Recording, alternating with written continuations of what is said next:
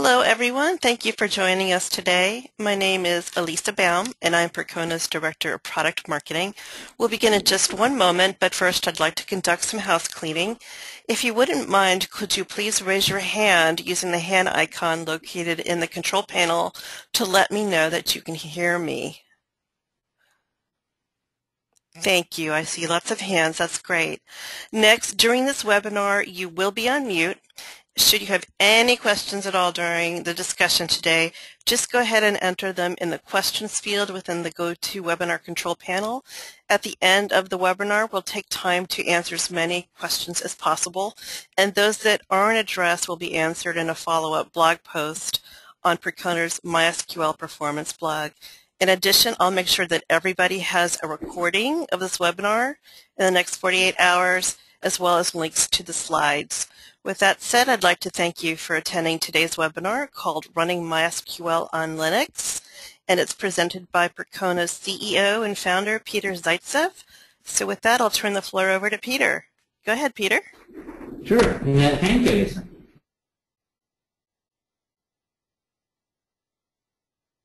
Yes. And the goal of this presentation is we'll try to provide a very brief overview, but cover all the components, all the things you need to know to run MySQL on Linux successfully. Now, one question you may have, or you may need to be able to convince your boss, is why do you really want to run MySQL on Linux?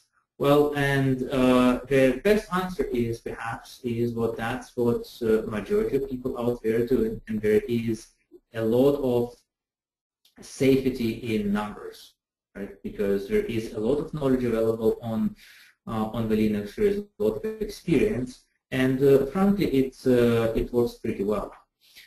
We did a poll in the end of the last year, and we found among MySQL performance blog readers, some 90% of users use Linux for productions, and 80% for developers, which are very high numbers.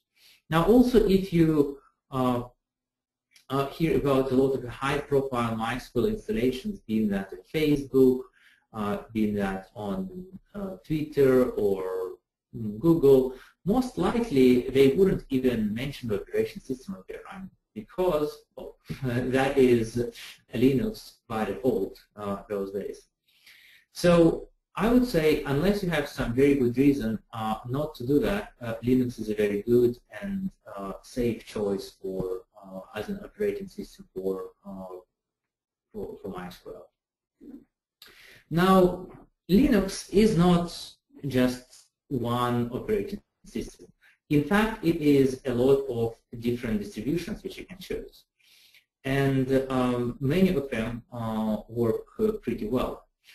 What I would be looking from distribution is to look for server-grade distribution, which is directed on the server usage, not desktop, and which is focused around stability and long-term support. Chances are your database server will be humming along for a number of years, and you don't want to be forced to do a major operating system upgrade just because you are it's no more updated and you're not even getting the security updates. You also want to have an operation system which is recent enough, especially if you are running new hardware, because new operation systems have a lot better support for new hardware in particular. Right. So, for example, if you are using solid-state drives and you want support for Trim, which is very important for the efficiency, then you want to run some of the latest server-grade distributions. From our observation, the most popular distributions, what we see out there, this is Red Hat Enterprise Linux-based distributions, the Red Hat Enterprise Linux proper, CentOS, Oracle Linux, Scientific Linux, and etc., as well as Debian and Ubuntu, again in the LTS variant. One thing you need to know with Linux is what hardware those days can go a long way. And a lot of your performance and scaling problems on the medium level can be just used by using proper hardware. If you think about how far hardware can go, it is really amazing. You can get something like 200,000 of simple queries a second on a single modern MySQL server. The newer MySQL versions in our hardware, we have seen reports getting as much as 500,000 queries per second. So that can be tremendous. Right?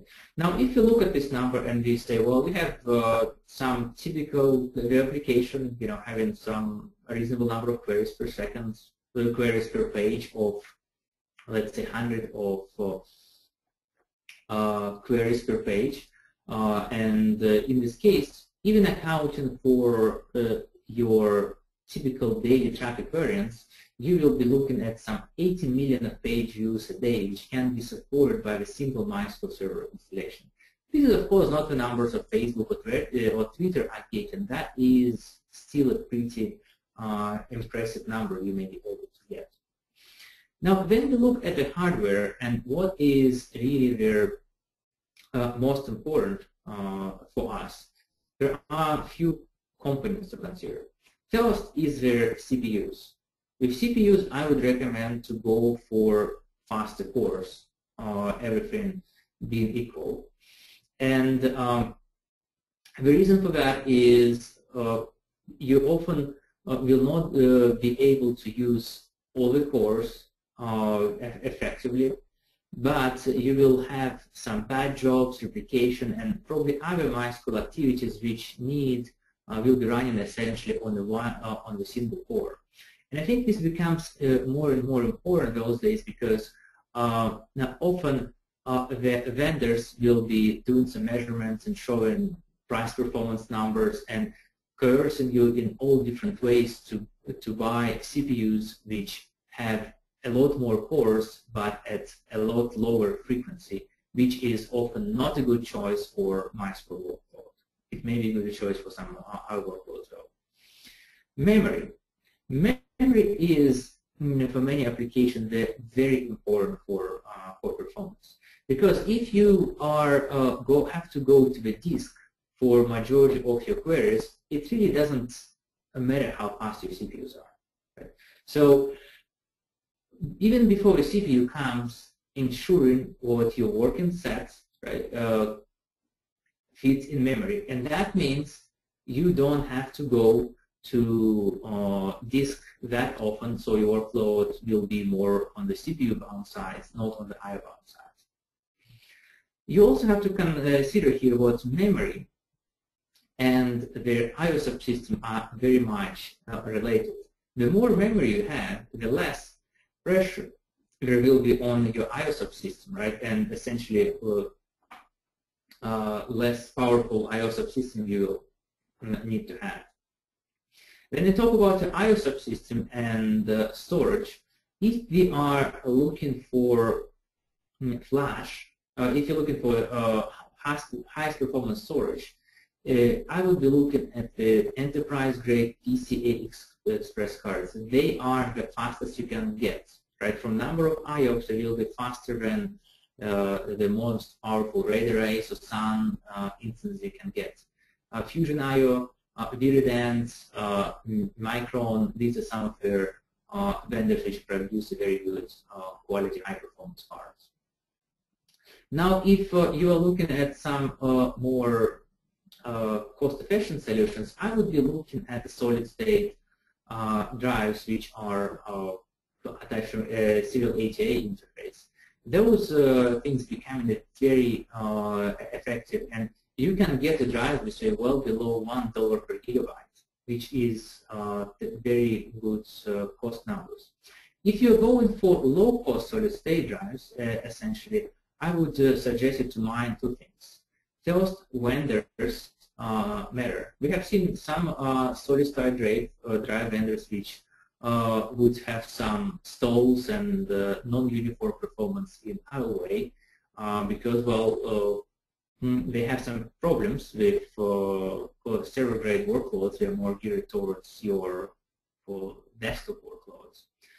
You also may be limited by the where, not by actually performance of the drive, because a lot of their inexpensive drives, they have a relatively low amount of writes they can handle. And if you write as fast as possible as the drive can support, it will wear out essentially in a month, right? So keep that in mind for your workloads. Now, if you're not ready for solid state yet and you're using conventional drives, it's very important what you have rated battery backup unit or essentially secure RAID back cache and as such. In terms of RAID configuration, RAID 10 is obvious good default recommendation for heavy workload. While that's not only the RAID you may want to use. For example, if you are having the slaves which are using for analytics and which are significantly read-bound and discoverable, RAID 5 can be a pretty default choice. Or if you're looking for RAID volume for your operation system, RAID 1 is quite healthy. When you're looking at your performance, you also want to understand what your goals are in terms of storage from your workload. Are you read-bound? Are you write-bound? Are your reads and writes sequential or random? Do you need to have sustained writes at a high volume, or is your writes more spiky? The former, this last one is especially important for solid-state drives, which often have quite complex logic inside, and their sustained write performance may be very different from the spikes where regular absorb. What concurrency do you plan your system to operate for? Many devices will publish very high I/O numbers out there in the specs and the benchmarks, but those numbers are only reachable at very high concurrency. Something like, at 100 threads or 200 outstanding IOPS, which may not be what you will be reaching at your MySQL workload, right? And so they will perform a lot lower than you would expect. Also think about the response latency and response time. I have seen so many people showing me their spec numbers for their NAS and SUN installations which are connected through network, only to be very surprised what those come with pretty high latency because of all the network overhead. Now let's talk more about the performance with memory. This is where graph what we did one of the benchmarks with the different amounts of memory. And what you can see in this case is first, increasing amount of memory does not provide the very substantial benefit. Then you can see as your working set starts to fit the memory better and better, you have small additions of memory provide disproportionately right performance boost. And then in certain cases it essentially levels out, right, or something like that. If you have a chance, it's very good to have your system somewhere at point A. Then you have realized the benefit of fitting your working sets in memory. Now, what is also interesting is what we can have something which is called, which I call as a compression of performance gains for different storage systems. If you look at those graphs, which are done for common RAID 10 array, the Intel SSD, which is medium performance, right, the solid state system, and Fusion IO, which is pretty high performance system, you can see what on the, when we have our workload significantly IO bound, then in this case there is a lot of difference out there, right? It may be many times between the slowest and the fastest. And at the same time, as we get more and more to fit in working set in memory, those gains, they compress, right? There is a less and less difference between very high performance system and a slower system, right? So the point in this case to illustrate is the more memory you have, the less powerful I/O subsystem you may need to have. And depending on the amount of data you have, you may have your most efficient investment being either your storage system or your memory. Now there is also, of course, a lot of other things to consider. This is a read benchmark, so you often will have to have certain a lot of writes in your system, which may always produce substantial amount of IOs wherever amount of memory you have. The next thing I want to talk about is a little bit more advanced when it comes to storage configuration, and it is called alignment. If you think about that, internally the storage organized in a way so it can serve best if your IOPS are aligned to certain internal boundaries, which is, would be sector size, which is often 4K for normal workloads, or even larger ones. Now, if you don't have it partition and file system aligned properly, then, and even though it's not multiple times, right, it's measured in percent, it is a performance loss you get without gating anything. And with a few ways to align your file system and partition properly, you will get essentially free performance loss. This is an example. What you can see in this case is if we are looking at requests per second, the more threads we have, the more important alignment may need to be, right? And you can see that there is a very little difference on the one thread, but it goes to be much higher at 16 and 32 threads. And then I provided a couple of links which provide the information how you can analyze and see wherever your alignment is set properly, and what is a way to set up alignment. The next component which will impact your system very importantly is network. And for network, you have to understand what the latency is a kink, right? I see it's very rarely then we really run for out of network bandwidth for normal database operations. There are some applications which have that, but it's in minority. Majority of applications would suffer because of pure latency. So what do you want to do to minimize our network latency? Well, first you want to minimize number of hops between your database and a web server. Right? Having a few switches and router in between, even in the same data center, may add another millisecond or so, and that actually can triple or quadruple your latency and impact performance of the database queries server, right? So if you can minimize number of hops, this is great. Ensure you are running at least 1 gigabit link speed at the very least. And that means you have to have the cards, you have to have proper switches, and they have to be configured properly.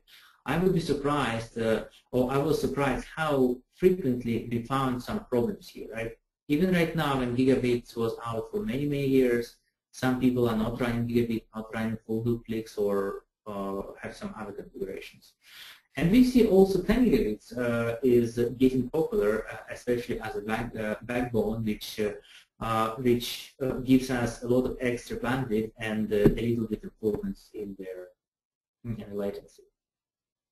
Now, other thing with networks, of course, you probably would care about high availability, right, and extra performance. As such, you would recommend to set up their bonded network with at least a couple of network adapters and redundant switches if you have a chance, right? That's pretty basic network engineering pattern. And what you also want to do is you want to monitor for packet loss, network errors, and low-level latency within your devices. I think that's very important because we have seen in so many cases the database being blamed for what was really a network issue. Right? You want to see very clearly if application says I'm getting bad response from database, you can see if those are coming from network overload, packet loss, right, or any other situations. Network tuning. Well, I simply go into this number of parameters which you want to investigate. There are in a lot of cases or for normal MySQL loads, we don't really do any network tuning. It works pretty well out of the box. Sometimes for some heavy workload and other advanced cases, you may want to do certain tuning, and that's going to be workload specific. Some other things which can be important with MySQL to minimize the impact of network could be to investigate persistent connections, especially if you have tiny transactions like you connect, run a couple of queries, disconnect. It's connecting disconnected, which may be their main load on your system. Right? So consider that. Using the thread pool in MySQL Enterprise Edition, in Percona server, in MariaDB can also be a very good idea if you have very large number of concurrent connections going into thousands or tens of thousands. And also you can use the MySQL proxy to multiplex connections if you want persistent connections, but you can't really afford to have so many connections coming to a single database. Now, virtualization. Every year I talk to MySQL crowds, I see more and more running MySQL in a virtualized world, right? So this is happening, they're getting a lot more virtualization. You just have to important to understand what virtualization is a tool which helps us with manageability, maybe resource usage and other things, but this tool which comes at cost, right? Virtualization has overhead, and that can range from few percent to 20–30% plus, right? Depending on the workload, and this may or may not be important to you. What we also see in cloud and also in all the virtualized environments is you really get very large instance sizes. Right? Typically, you get medium amount of CPUs, memory, and you can get a lot more with non-virtualized hardware. And I think that's fine. It just have to be accounted for in your performance and scalability practices, right? Otherwise, there is a lot of MySQL run those days in the cloud or on virtualized environment, and it's working fine. So now let's talk in more details in the Linux configuration. And I would iterate again is for most workloads, if you are just taking the Linux default install, almost default install, right, running MySQL on it, it runs surprisingly well. In a lot of workloads, that is already good enough, but in some more advanced workloads, you may need to do some tuning. What things you may be looking at here? First is SE Linux and AppArmor to a later extent. Now, there is actually a lot of, this is a little bit controversial topics, right? There are some security people who really love those technologies and really would hate to disable that. There are others who have been beaten up by a lot of operational complexities by having them enabled, and they like to disable them. From a performance standpoint, SE Linux can essentially, especially provide large overhead, which can be up to 10% or even more. So I would recommend as follows, right? Ask yourself if you are using SE Linux or something, right? Or AppArmor. If don't, disable it because it will be overhead, which gives you no additional benefits otherwise. Another important thing with MySQL is you may see it swapping in some workloads. And we want to reduce a tendency to swap because swapping is very, very bad for database workloads. We can do that by setting their swappiness to 0, right? And also not forgetting to lower our VM dirty ratio because we don't want MySQL to use all their, or Linux to use too much of our memory for buffer and writes, and because of that, push MySQL buffer full of memory. Another the issue is what you may have some problems which are caused by the NUMA of our current systems. And if you look at the modern servers, they all have their NUMA architecture, which essentially means that essentially all multi-socket systems have a NUMA architecture. That means is what different CPU sockets have a different access speed to the local memory, which is kind of connected to the local socket and remote memory. And MySQL and operating system takes advantage of that. But what that can also cause in some cases is what your buffer pool will be just allocated on only one of the nodes and to use appropriately. The best way to do that is to enable interleaving, which you can do with NumaCTL, or if you're running Percona, Percona server is an option you can use for startup scripts. Thinking about their storage configuration, I would suggest you to separate the operating system MySQL partition. So if you ever have to do something with the operating system, or if your operating system log fill up the space, you never have a MySQL partition impacted, right, because of that. Or maybe you just want to reinstall OS and keep a MySQL partition intact to use some different file system and so on and so forth. There is a good reason to do that. In a lot of cases, we also would put there some logs on the that operating system partition.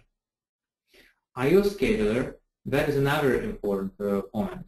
The I/O scheduler is something which is responsible for scheduling how the I/O is done for your devices, and there, in many cases, you will see CFQ is scheduled by default, which can cause performance problems. There, we find the deadline or even not often being a better scheduler for MySQL. You can also often, especially for MySQL, want to increase the amount of requests the device can have in the queue that can really allow the device to optimize writes in a lot more efficiently. I also like to set up a MySQL with LVM. Some critical LVM comes where it can have some overhead if you create a snapshot. And that's indeed true, especially for conventional storage, not for solid state drives. But at the same time, if you're not taking a snapshot, then you wouldn't have a lot of overhead at all. And I really like having LVM for extra flexibility for me to take a snapshot, which I can use for a number of reasons, for backups, for let's say testing out something. You know, I can create a snapshot to upgrade MySQL, and if that MySQL upgrades will just kill the MySQL with some reason and corrupt the database, well, I can go back using the LVM snapshot very easily and much faster than restoring very large database from backup. File systems. That is another very common question we hear.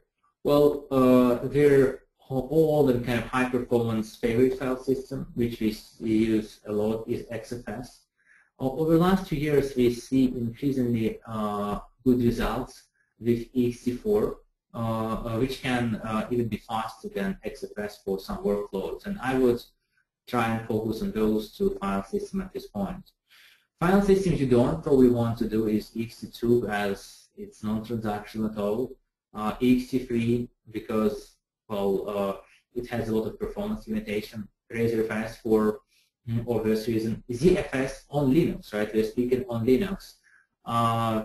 We have seen a number of problems having that in heavy production use. At the same time, we have a lot of very good success stories using that in development, right? For example, some storage array with ZFS may allow you to provide essentially full multiple terabyte database to copy to each of your developers, right, to play with, where deduplication, right, and storage sharing can be used to really not take a lot of space, and developers being able to play with the database, and if you screwed up, they can create a new ZFS snapshot and continue working on that, right? So that can be very powerful. We also have seen that used in some backup environment and something else.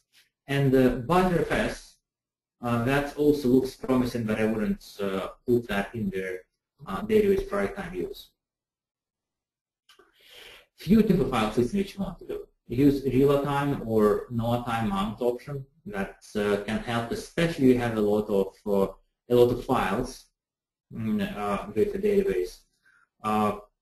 For ext3, ext4, we want to make sure we tune file system to enable dir index, which can help us, as well as I like to remove those 5% resorts for root, because it doesn't really make sense for MySQL, which you already run under not user.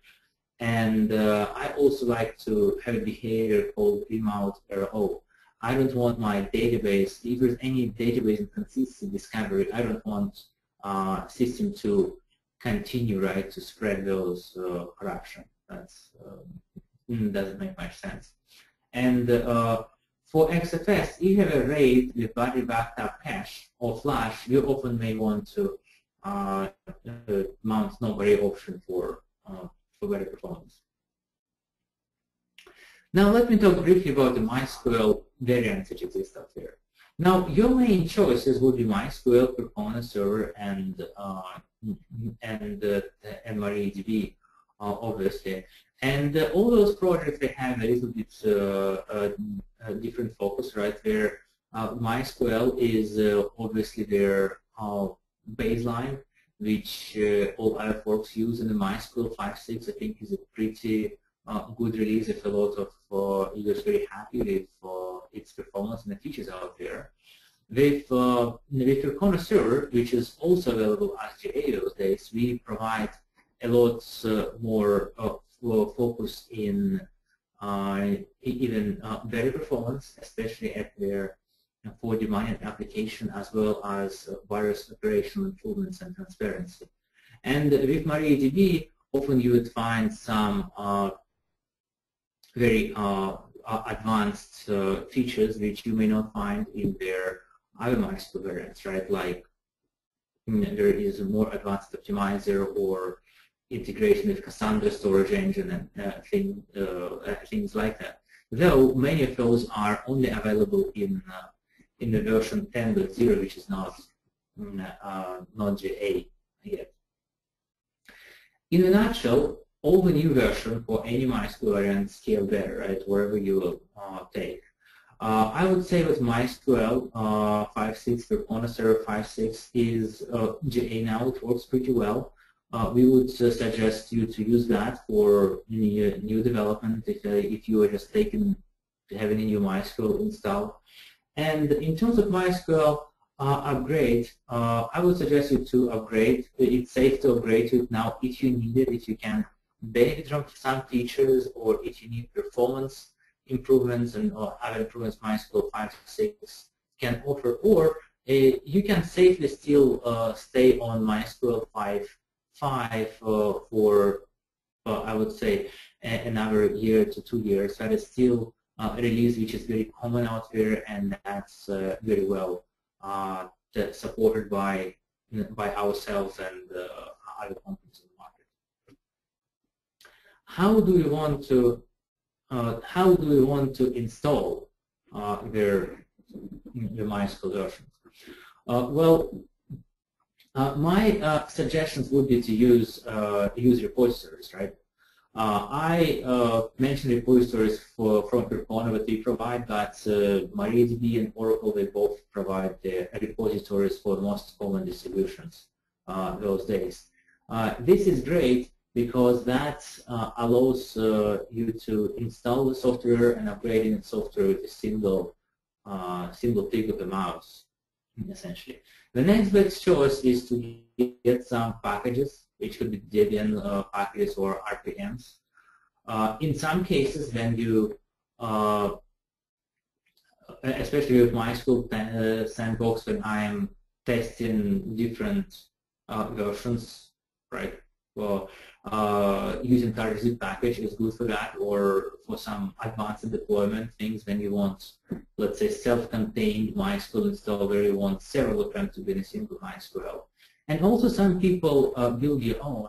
Well, I would say unless you really know what you're doing and you are patching MySQL or doing something like that, I would suggest you to really avoid that, because there is a lot out there in terms of compiler version you're using, compiler settings, and so on and so forth.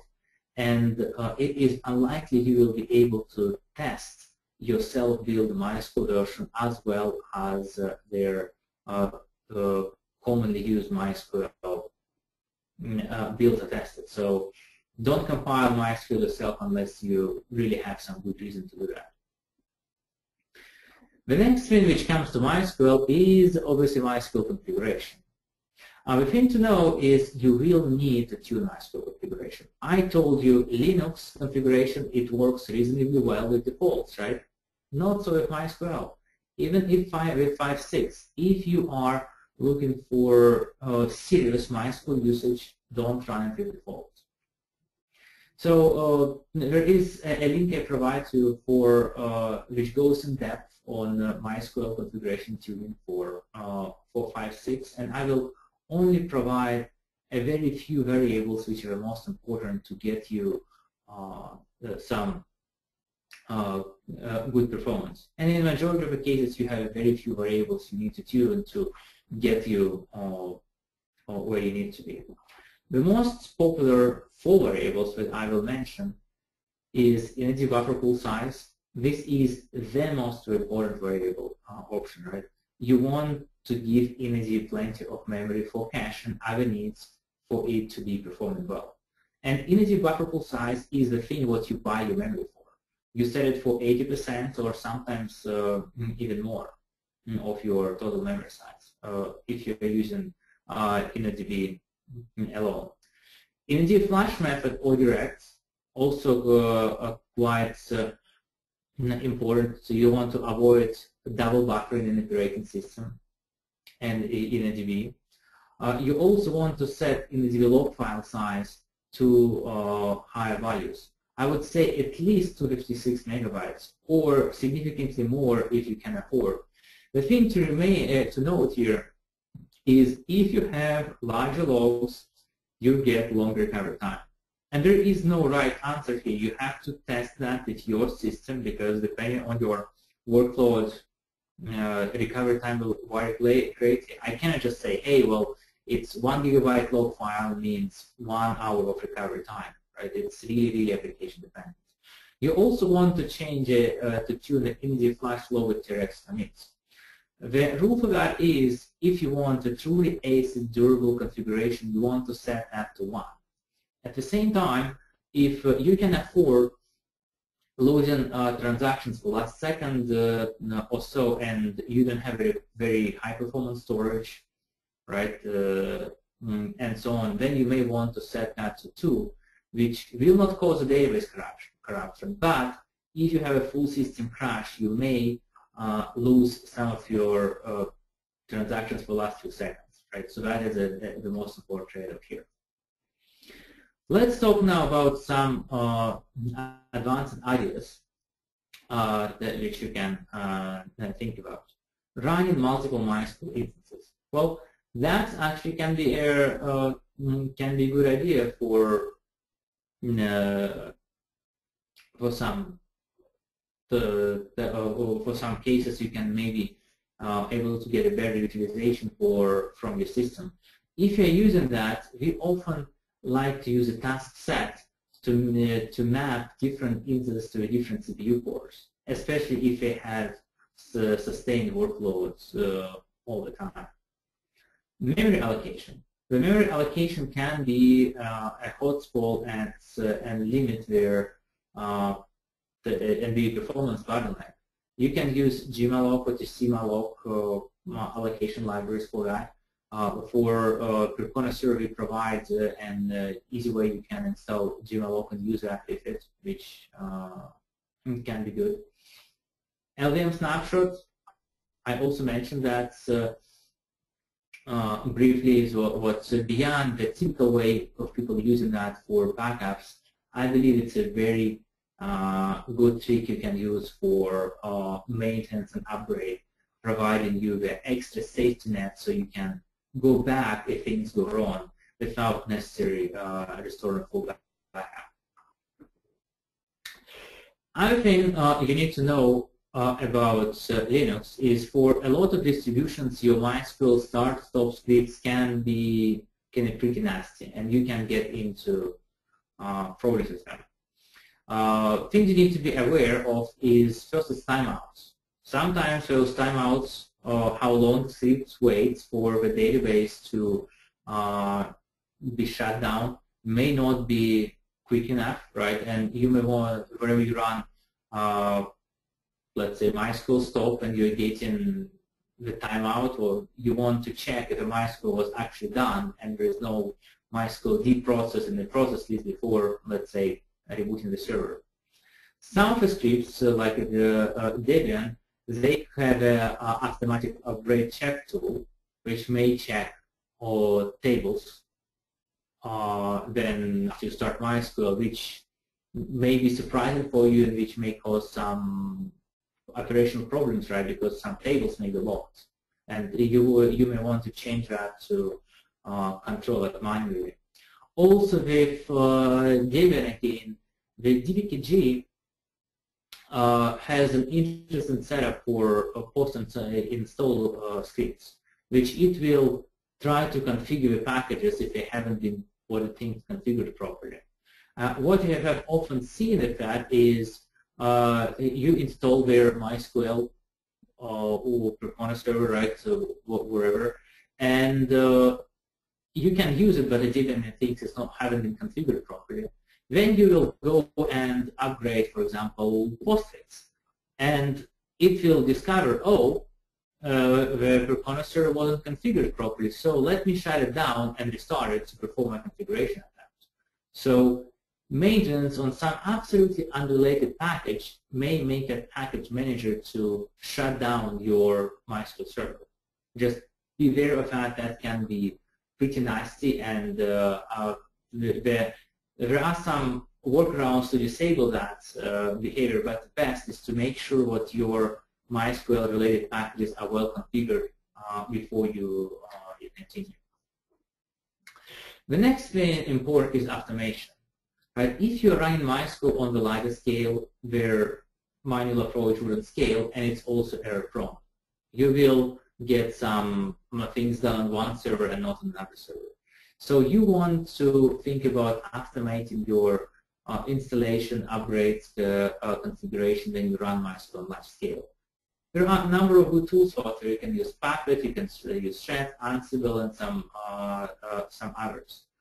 If you don't use some of those fancy tools, at least keep your configuration under MySQL configuration and other system configuration under version control, so you can know what you have changed and why, and track the changes. At the very least, right, if you hate version control systems, put the comments in the MySQL config file saying, oh, I have changed that variable from X to Z on this date because of this wonderful article I found in Google. Right? It can help with the troubleshoot performance later. Another question what we always hear with running MySQL on Linux is, how do I monitor and train my MySQL? Well, there are many tools to choose from, and the chances are the tool you are already using has some support of MySQL plugins, and they may be good enough for basic monitoring training of MySQL. Just make sure you are using those. If you don't have something, I would suggest you to check their Nagios and Tactile. We have their monitoring plugins for those platforms which allow you to get the most important graphs, and also monitoring plugins for Nagios. And what is especially good about the Nagios plugins is you can typically use them with a lot of stuff out there. A lot of other monitoring tools are able to work with Nagios plugins, which is kind of standard out there. I also like the Graphite a lot, which is a great tool for working with the graphs and performing some advanced analysis. You can check that out. Other operational issues, we often would see something happens and more memory than you intend has allocated, and Linux out-of-memory killer is triggered. Well, it's good to play defense and configure things properly, right, and allocate plenty of swap space so it doesn't happen. But I also like to have an extra defense here to make sure if that doesn't help and I still have something which allocates too much memory, I configure the system properly so things that I want to be killed are killed. In my view of priorities, I want, as I say,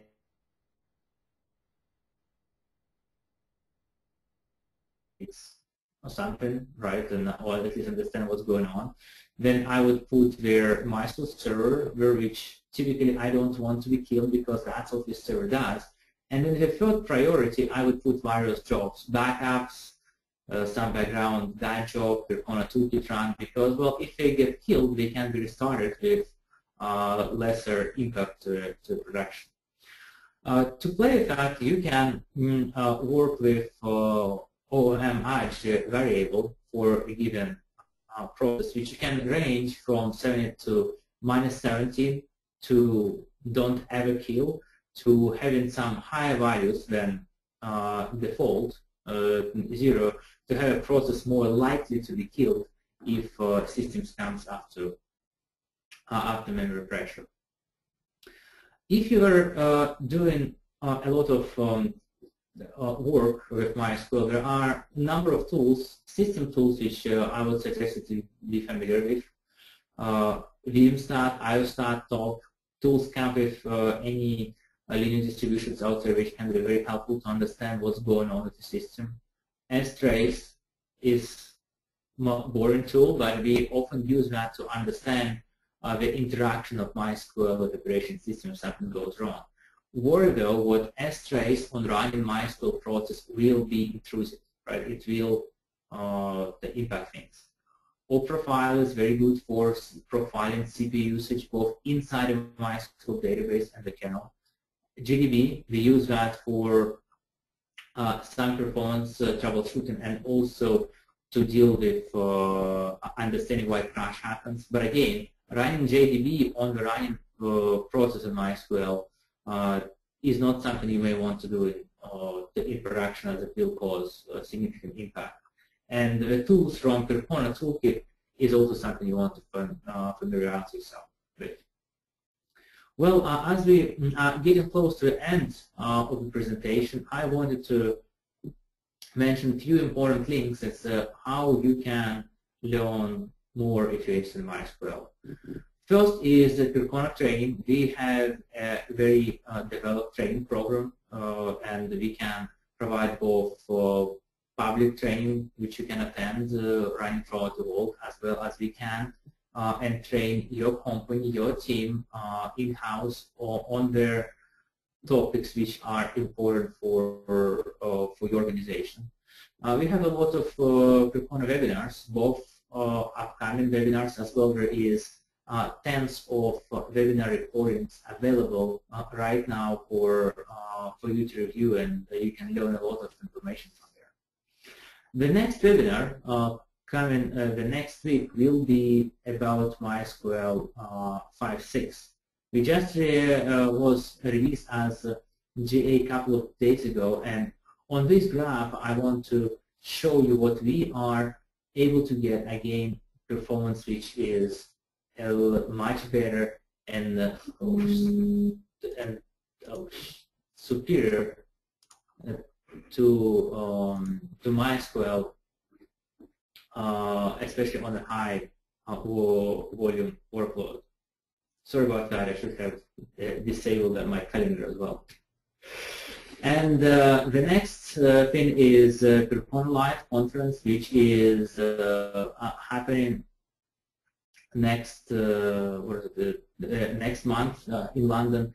That will be a wonderful event with a lot of talks from MySQL experts, both from for different MySQL variants. So Oracle is participating. We have a lot of talks from Percona, from MariaDB team, as well as a lot of the MySQL practitioners from tons of endpoints out there. Well, that's it, and thank you for attending.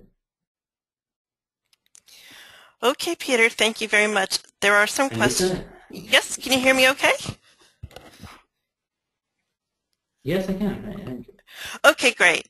So yes, there are some questions. I just want to remind the audience to go ahead and type any questions that you have. We'll get to as many as we can in the next few minutes, and those that we don't get to, Peter will address in a follow-up blog post.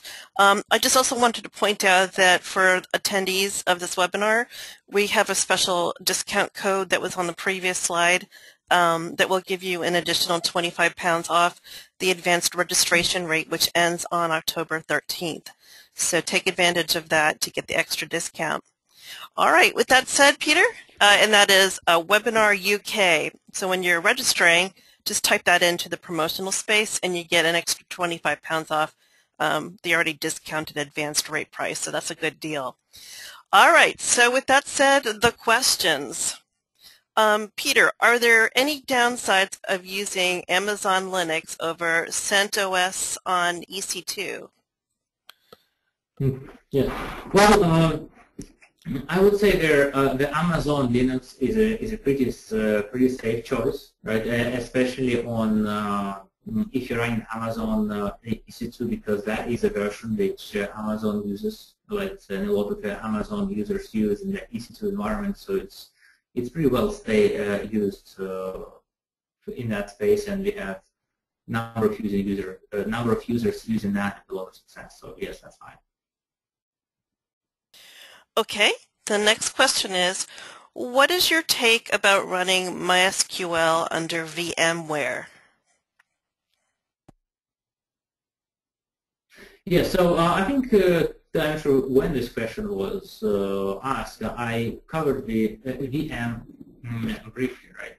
And I would say we do a lot of the VM in MySQL for testing and development. That's wonderful. We also see those days a lot of virtualized MySQL run in production, and this is typically environments where some other considerations are more important than performance, because there is a still performance overhead which comes with their virtualized MySQL. Okay. Next question is, what about journal data and ODirect on an HA cluster with shared storage FE? On the cluster with shared storage, well, I'm not sure I quite understand the question, right? Because if you look at the MySQL itself, right, you don't have a shared storage, right? You have to have the different nodes having their own data set, right? So in some other technologies, right, they are able to share their data among different databases, right, among different web servers, right? But that's not using MySQL. Okay, the person who posted the question did a follow-up. He said ext4 journal data option versus ODirect. I don't know if that helps. Yeah, well, if you look at the journal data versus ODirect, right, well, those things are they are different. Well, I think when you speak about their journal data, right, I would imagine you are probably asking about double writes, disabling double write buffer and using data journal instead. Yes, in theory, there you can use disable double write and use file system option for data journal instead to provide a database consistency. In practice, that we see using double write and not using data journal for the ext4 is better option.